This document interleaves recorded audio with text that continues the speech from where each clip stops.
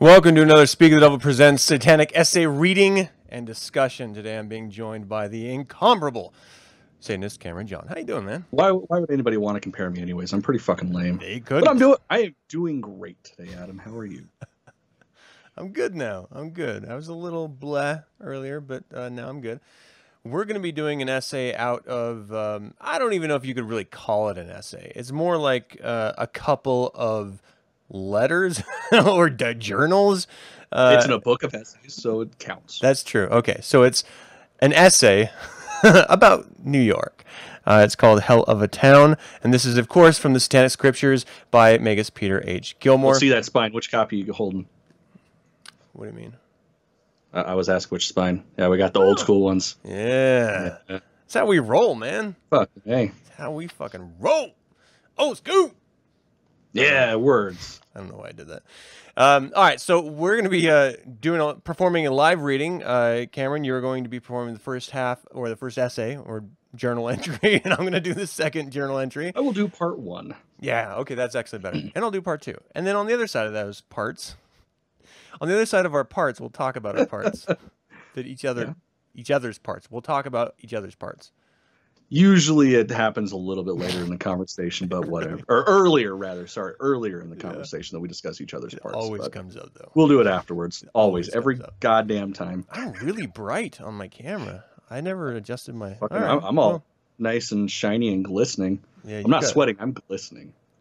That's sexy. That's sexy sweat is glistening. Exactly. All right, let's do this, man. On that note...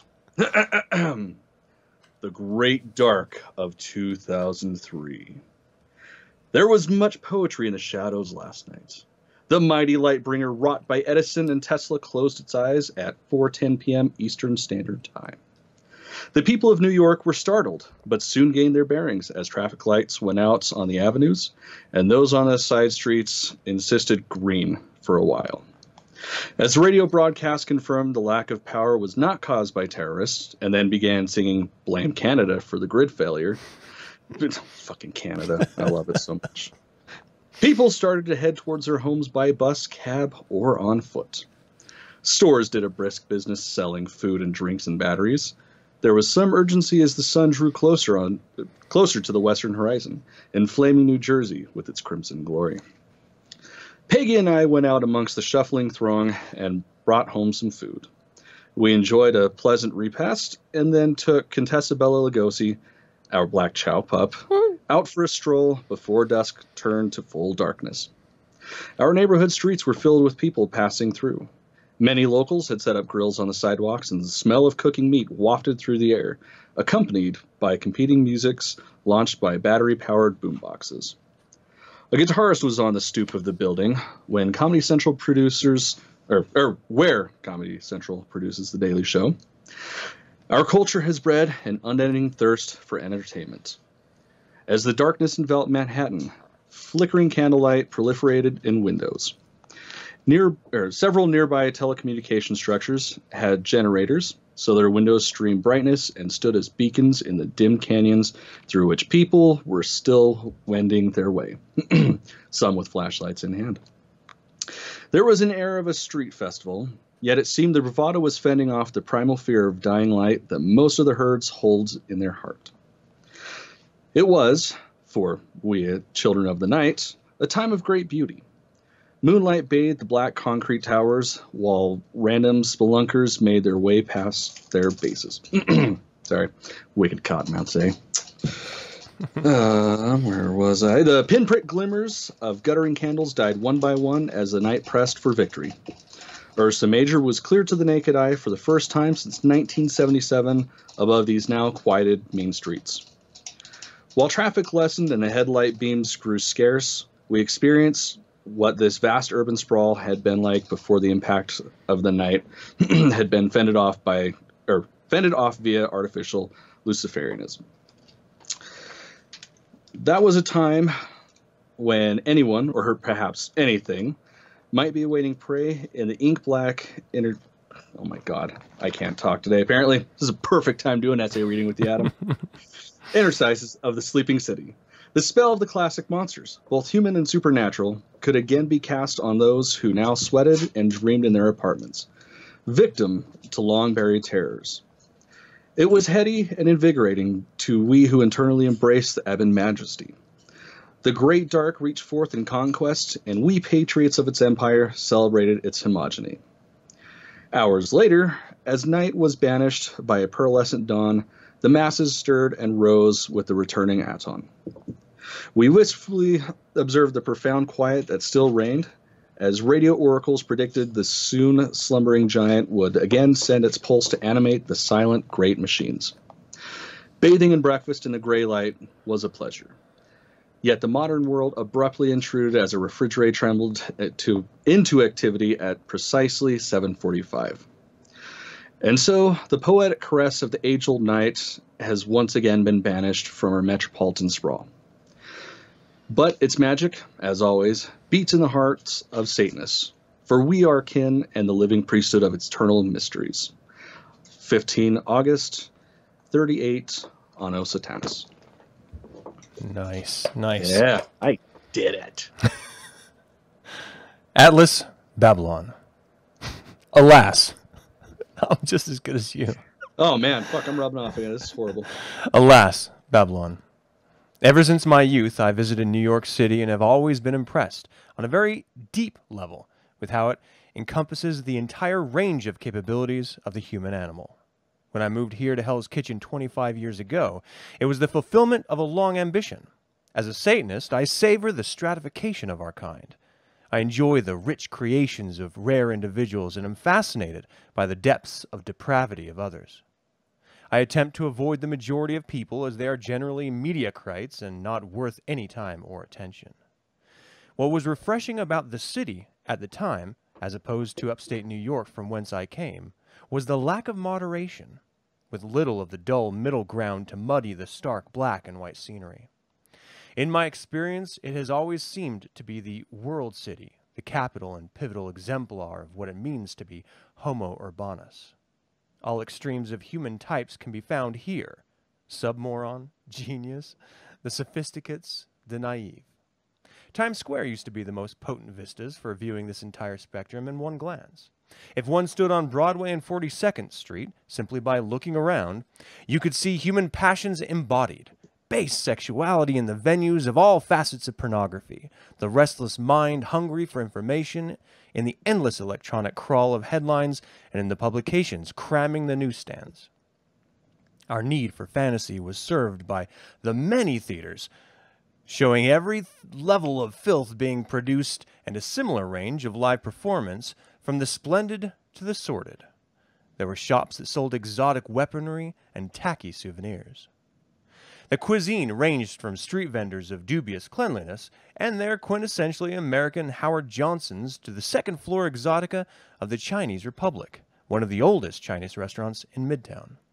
During its final years, a visit required one to elbow aside pimps and hookers to get through the street-level door and then climb up through the dingy graffiti-covered stairwell to reach the red-lined lounge with its faded light-boxed photos of Chinese location. Times Square was such a heady place to visit, it functioned in the way symbols do, allowing so much information to be in conscious focus in one intuitive flash. Sadly, much of this is gone, replaced by invading franchised businesses catering to the bland needs of tasteless drones. Neither belong here. I mourn the homogenization of this area that has been in effect in recent years, as it has slapped a sanitized mask on the true face of our Babylon, inviting hordes of consumer zombies to wander the sidewalks in fulfillment of Romero's Dawn vision. Each year, Coney Island, longtime avatar of dreams just beyond one's grasp, loses more of its resonance as the archaeological remnants of people's desperate search for diversion and fulfillment are swept clean. New York City has been attracting more of the marching morons of the herd, who now linger rather than passing through, and in that way it becomes a more attractive reflection of our whole species, accurate reflection. I'm lately missing the purity of the old perspective. Our Hades on the Hudson seems to have had its sharp edges blunted, made child-safe and tepid. But I take heart, as I know that no human ideal standeth sure. While the renovations and new construction currently shut aside the more Plutonian elements, They have not disappeared, been ameliorated, or cured. Our town as always works to renew itself, but the squeaky clean results are short-lived. The hungry darkness still lurks on the fringes and will return to center stage in time, as the lodestone at these world crossroads is a powerful lure. Like the urban hellscapes in Blade Runner, the glittering techno-orgasmic displays create an even deeper shadows that will again be filled with those who will always call them home.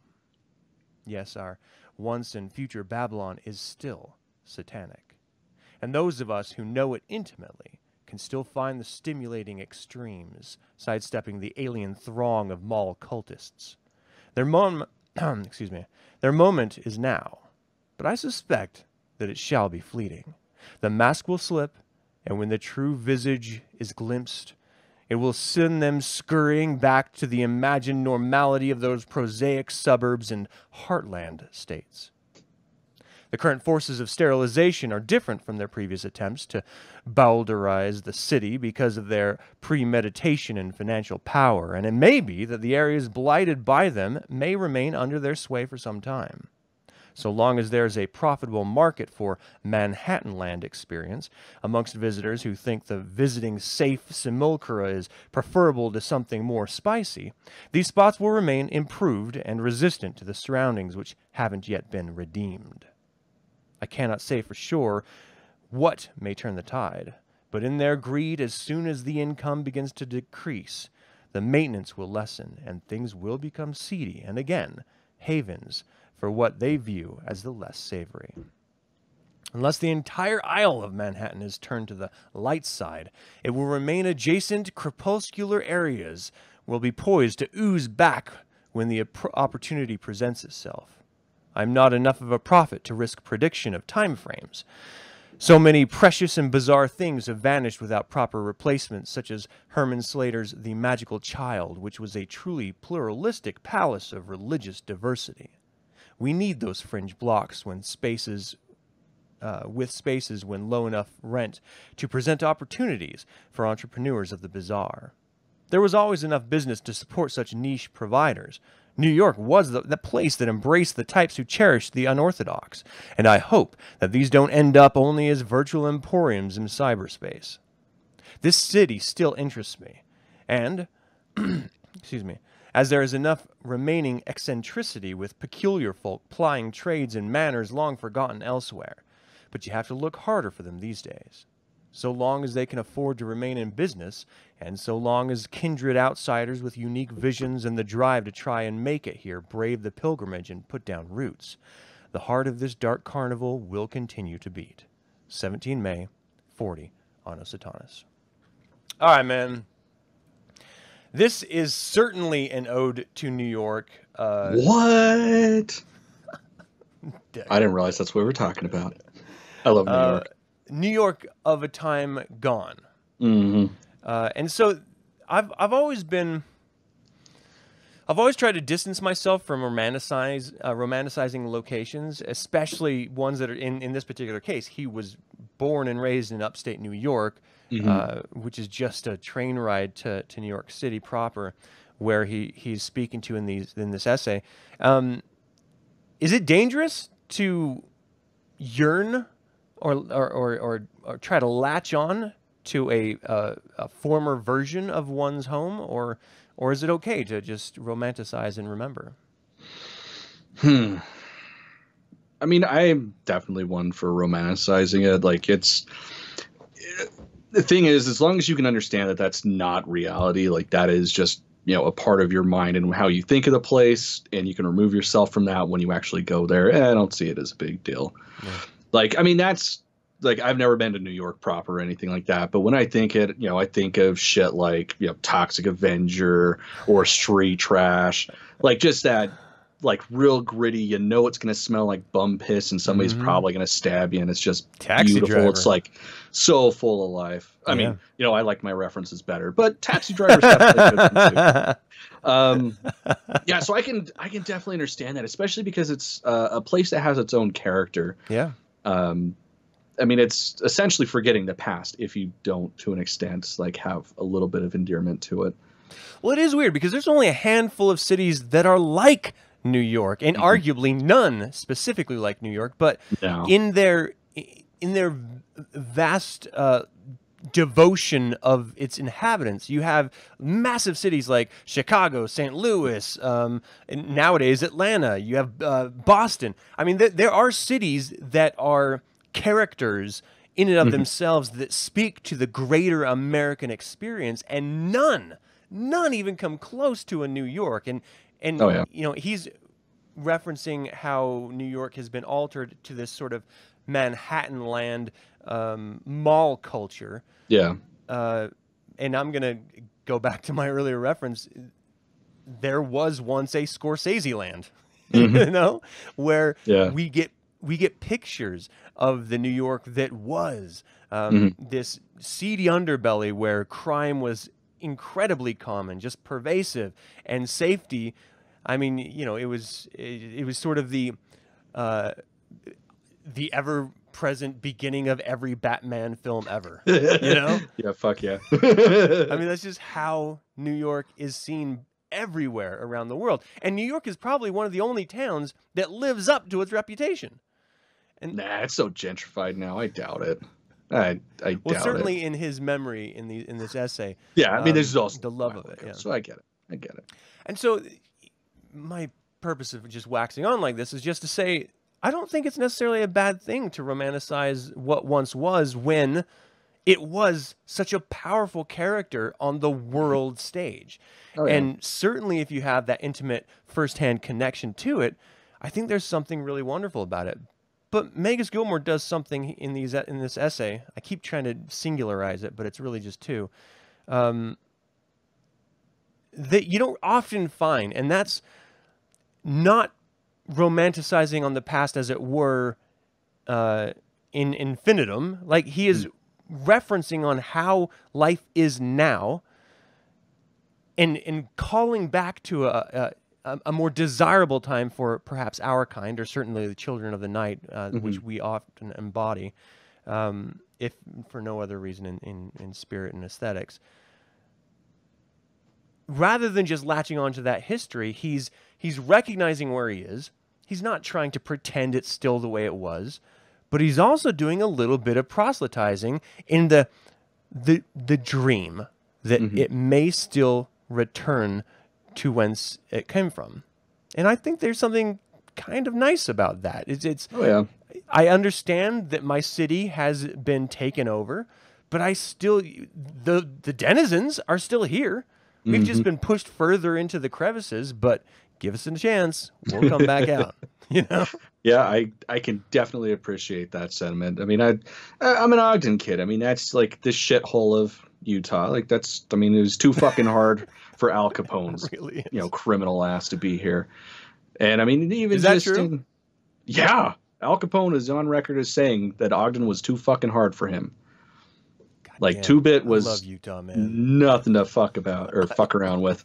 Like, even just, I'd say, like, maybe a decade ago, it was, it's a nice place to live. It smells like dog food, but, at least there's street tacos to cover that.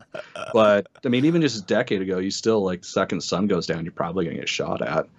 And it's a lot safer now, but I still look back at that shit fondly, like, growing up there, and just, it makes you the person you are.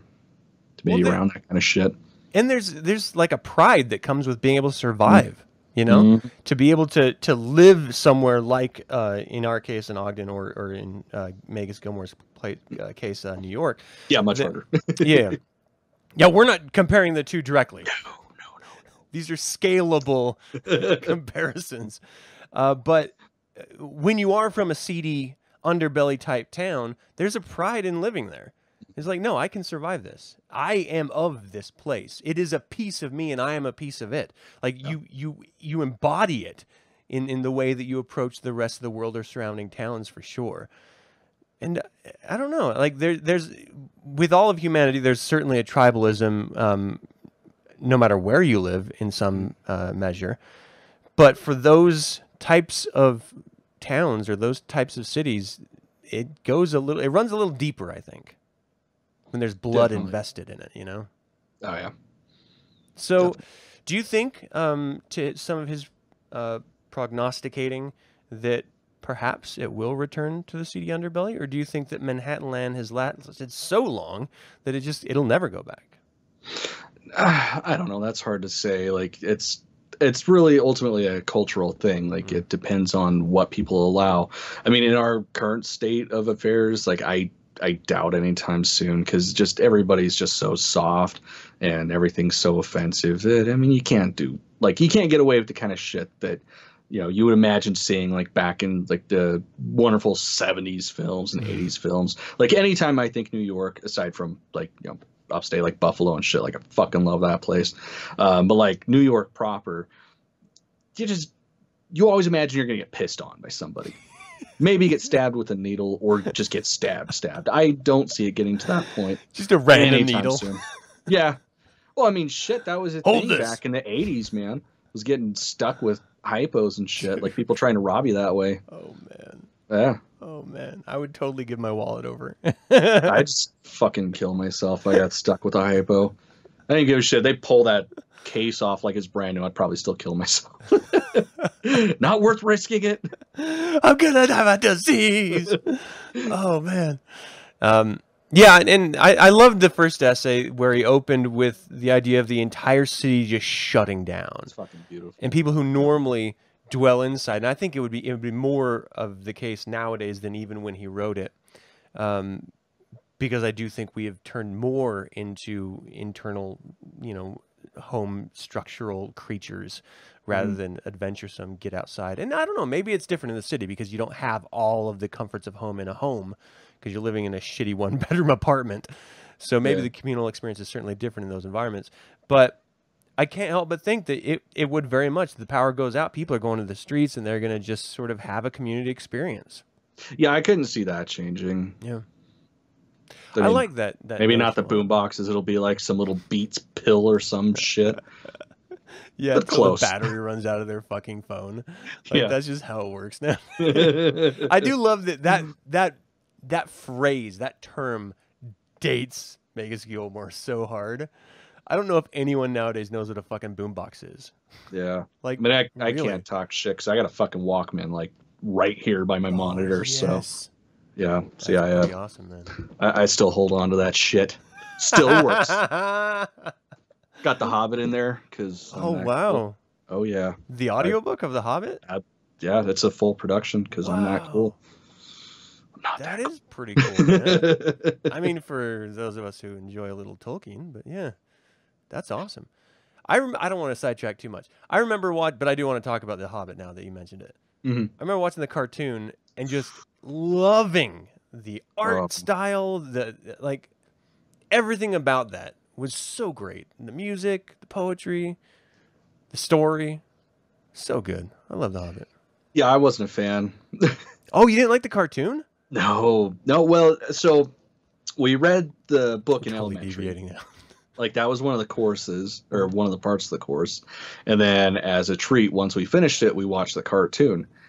And it just fell so fucking flat for me as far as like, you know, reading this beautiful novel and then getting that. It had to be scaled down for sure. I mean, I can appreciate it, but it wasn't. I'd still rather reach for the book or the movies. See, I did the opposite. It was the cartoon first and then the book. So maybe that's why. I have a little bit. In the same way that I'm going to try to pull it back here. The same way that Magus Gilmore romanticized his town, his city, I romanticized the cartoon. That's fair. If I watched it nowadays, I'd probably puke, but I really did like the art at the time. Yeah, so I don't know. Is there anything else you wanted to talk about? These ideas of finding a connection within the locations that we love so desperately, because I do kind of feel like that's the undertone of all of this. It's just you know, it's like Ralph Waldo Emerson. No. Henry David Thoreau. This is Magus Gilmore's Walden Pond, New York. You know, this is just sort of the place where he feels alive and connected, and it certainly connects with the satanic underbelly that he carries with him. You know, it stokes that black flame. As far as locations, is that Ogden for you? Oh yeah, definitely. Like that's my home. Like nothing like walking up and down 25th Street, so everybody knows.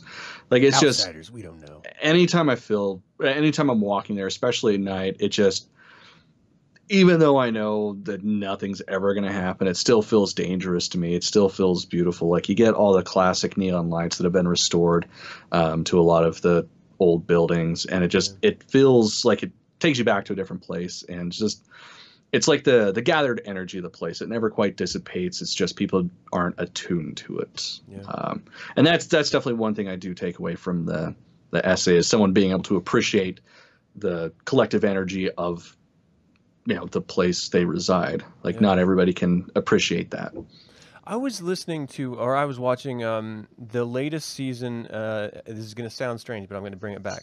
The latest season of Jerry Seinfeld's Comedian in Cars Getting Coffee, and he's speaking with one of the comedians and talking about a sort of tuning fork tone, that every place you live has this frequency that it vibrates at, and if you vibrate with that same frequency, you feel connected to it and you feel at home. But if you don't, then of course you're completely rejected by it, or just dismiss it and just don't like it at all. And I like that idea that, in the same way that Magus Gilmore references Satanism as this sort of meta tribe, and it has this sort of orchestral resonance with us as Satanists, the religion itself, we do have these sort of tonal frequencies that match up with each other, or with the religion, and with the locations in which we live and we have these fond memories of. And these notes act in harmony to create the greater version of what you are as an individual, and certainly how you operate in these locations in which you resonate. I like that idea a lot. Oh, yeah. And so for you, it's Ogden. For him, it's New York. I think for me, it's got to be something a little bit like Salem, Utah, which is this tiny, tiny, tiny little Mormon town that is very rural, middle of nowhere. But I grew up in the 80s in that town, in the midst of the Satanic Panic, and we had these woods at the end of my street, which were devil-worshipping woods that we would go play in. And there Did you worship the devil out there, Adam? I still worship the devil. That's good. That's good. I used to go there just to be in that resonant frequency. Like, I love the terror of going into unknown woods, especially woods with myth surrounding them. And even though the reality is far from it, I still appreciated that the terror in the tales that were passed down throughout this small little rural community. And so I'll always connect with, the sort of Puritan tales brought to life in book or movie form, because I connect with that small town vibe, isolated from the greater world and the terrors of what is lurking outside its boundaries. I just love that so much. So those are my types of locations that I connect with. I don't know. I think maybe we've exhausted our discussion of this. Is there anything else you wanted to touch on? No, I think we covered everything. I'm just going to continue like waxing Ogden and telling people they can fuck themselves if they don't like Ogden, but that will do us no good. Hey, if Capone couldn't handle it, but you could, I'd say it's a pretty good goddamn place. Fucking A. Yeah. All right, everyone, read the essay yourself. I feel like I'm going to say something really quick, just a little sidebar. I feel like I really screwed the fucking pooch. Like I have this book, like the Spanish format of it, and I really should have just fucked with you and actually read the first part in that. And I just realized I'm sorry, everybody that's going to watch this later on. Yeah, could have been brilliant. It could have been hilarious. My horrible Utah accent with Spanish. So that sorry. Would be pretty awesome. Well, read it in Espanol or English. On your own terms. It is the Satanic Scriptures. Essay is Hell of a Town, and it's by Magus Peter H. Gilmore. Thank you guys so much for your patronage. Thank you for your support of this show. And I hope that these little essay readings and discussions embody that idea of study, not worship, that is inherent within the religion of Satanism. Cameron, thanks so much for joining me on this. Glad I can finally be back on. Yeah, I love it, man. Anytime we can chat, I love it. All right, everyone, we're going to go do a Star Wars show. So until we can speak of the devil again, may the Force be with. Hail Vader. I'm God leaving it. damn it. That's You it. just stole my shit. I was gonna fuck with it. I was gonna do it. Don't!